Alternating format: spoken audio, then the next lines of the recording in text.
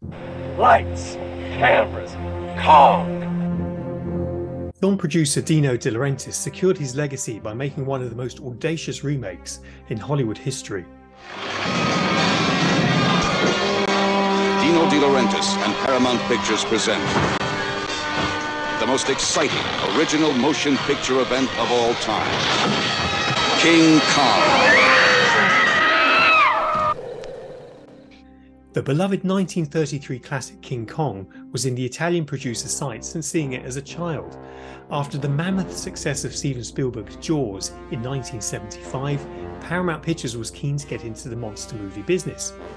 But unlike the temperamental shark Spielberg could hide under the waters of Martha's Vineyard, Massachusetts, King Kong would be the leading man in this monster remake and would be seen clearly throughout the film.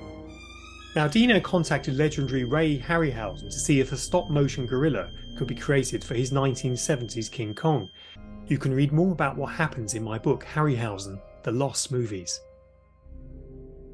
To bring Kong to life, a combination of special effects were employed. Intricate blue-screen optical work, giant animatronic hands, makeup effects guru Rick Baker in a costume-made gorilla suit, and a $1 million 50-foot-high animatronic Kong built by the legendary Carlo Rambaldi. The final bill for the film was $24 million, one of Hollywood's most expensive productions at the time. Released in December 1976 and continuing into the following year, King Kong's box office tally at $90 million would make it one of the highest earners of 1970s cinema. It would also go on to win an Oscar for its visual effects. Now I'm going ape for this new 4K release with a stunning array of extras. Let's take a look. The film is getting a 4K UHD premiere, courtesy of StudioCanal and Paramount Pictures. The 35mm original camera negative was scanned in 4K. The extras are epic here too. The extended TV broadcast cut is in HD. That was only shown in America. There are audio commentaries, including one with makeup artist Rick Baker, great new interviews with behind-the-scenes production personnel.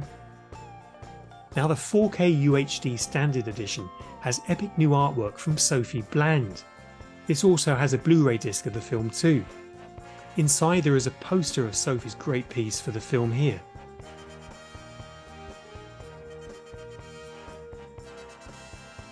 The new Steelbook has the same disc contents but with great new artwork, this time from Francesco Francavilla.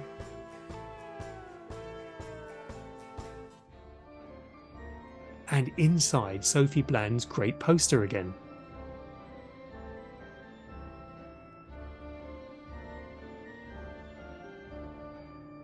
Now, I've always been a great fan of this remake, and despite the film being over 45 years old, there is a confidence in the action set pieces by British director John Gillerman, great cast with Jeff Bridges and Jessica Lange, and a rousing score from John Barry tops off the experience. For me, this is the best King Kong remake. Remember to subscribe to my YouTube channel here, watch my other unboxing videos and take part in future competitions. Now I'm going to return to Skull Island. An island never seen by human eye nor walked by human foot. We may be sailing into the history books.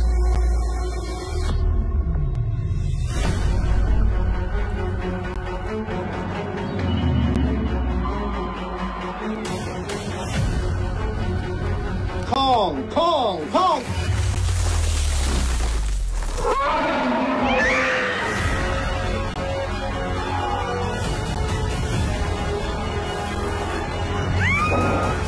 No one's gonna hurt you. You're just going to America to be a star.